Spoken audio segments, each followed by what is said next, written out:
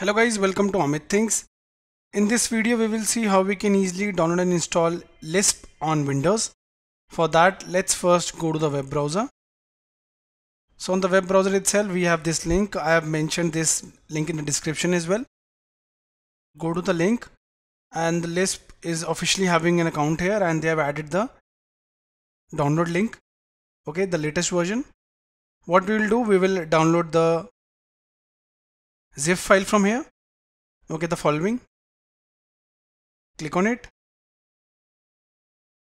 Now our download will begin.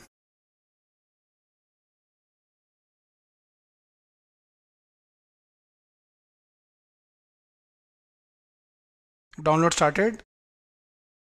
5 MB only. Let's wait. Now right click and click on show in folder. Now here it is. Right click. Click on extract all.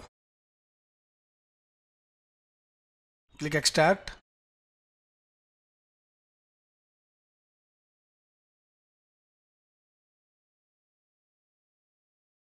We extracted it. Okay, so it opened on its own. Click on it. Here in search for the exe file, here it is. Double click on it to install. Minimize. Here it is. Now let us directly print something. So this is the syntax to print a line.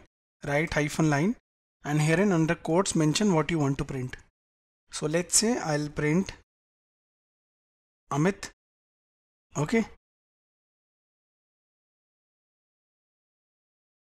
And that's it. Press enter. It printed Amit.